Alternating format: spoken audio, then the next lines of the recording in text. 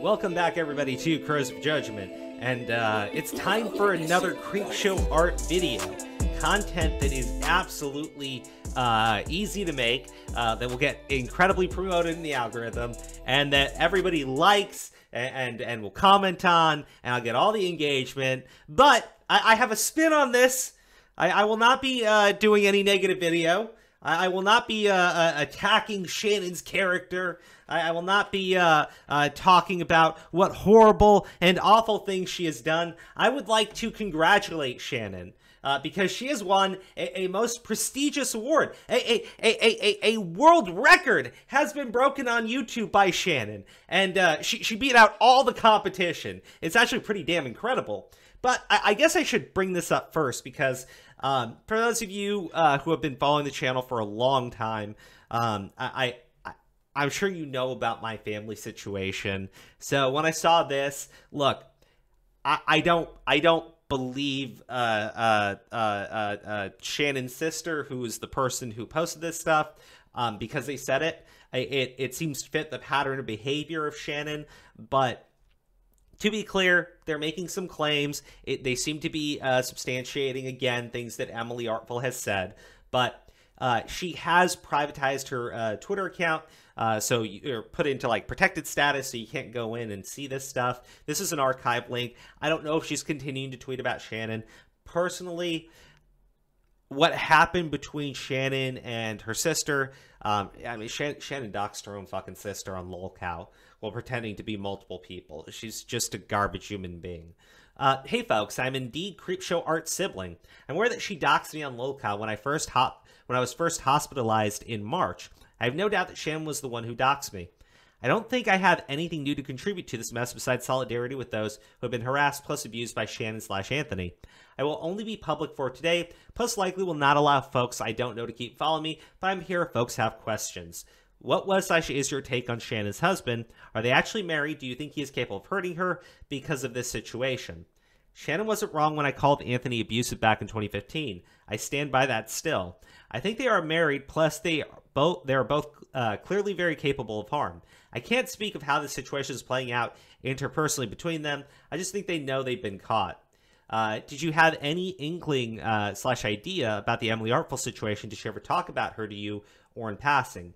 I actually caught her using multiple accounts to harass who I now know to be Emily. I don't remember the year this happened. I just know I saw that she had multiple accounts messaging cruel things plus kind things to someone. When I asked her about it, she told me it was Anthony's ex. So there you go.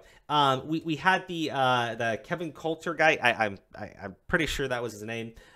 Who was an old friend of Shannon's, who also said that he knew that Shannon was harassing Emily Artful. You have Shannon's sister claiming that she saw that too.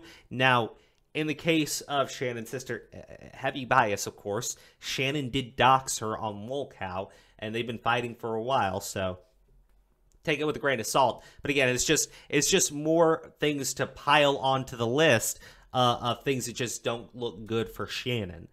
Now, I want to get that part out of the way because, again, like I said, my family thing and everything. But congratulations to Creepshow Art. So on June 19th, 2021, Creepshow Art broke a goddamn record. Creepshow Art has now officially lost a quarter of her subscriber count now, making this the world record of the highest percentage lost from a drama within the first month. It's amazing how fast one can fall. Yes, so to be clear, right? Pyrocynical didn't lose this much of his audience.